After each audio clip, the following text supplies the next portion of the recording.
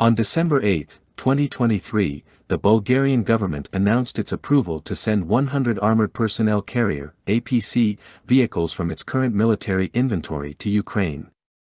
This proposed donation carries an additional strategic advantage for Bulgaria, as it opens the possibility of receiving military equipment and combat vehicles from the United States in exchange for their military aid to Ukraine. However, as of today, the promised vehicles have not yet been delivered to the Ukrainian army.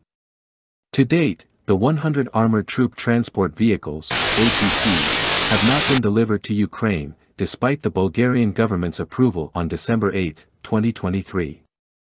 The delay in the delivery of this military aid is primarily attributed to high logistical costs and the complexity of the operation. The Bulgarian government is actively exploring financing options for the shipment and also hopes that other allies of Ukraine may contribute financially to this crucial initiative. Additionally, it seems that the Bulgarian government is linking the delivery of APCs to the acquisition of Bradley IFVs by the U.S. Department of Defense. The Bulgarian government is considering various financing options for vehicle delivery and is hopeful that other allies of Ukraine may provide financial support for this operation. If the donation proceeds, it will represent the largest military aid package from Bulgaria to Ukraine to date. The Bulgarian parliament had already approved military aid to Ukraine on November 3, 2022, with a commitment to finalize the details in the following month.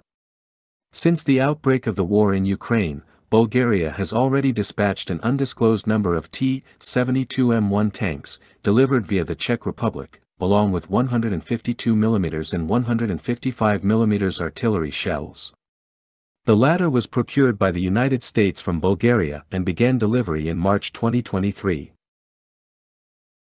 The proposed APCs, which are currently in service with the Bulgarian Army, include the tracked armored MTLB and the BTR-60PB-MD, a Bulgarian variant of the Soviet-made BTR-60PB.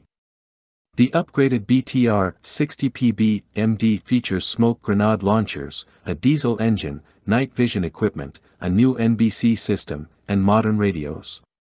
Bulgaria is going to refurbish them, including replacing the power plant. The MTLB is a Soviet multi-purpose fully amphibious auxiliary armored tracked vehicle that has been extensively utilized by various countries since its introduction in the 1960s. Capable of performing diverse roles such as an armored personnel carrier, command vehicle, recovery vehicle, and more, the MTLB remains a valuable asset to many militaries due to its adaptability and robust design.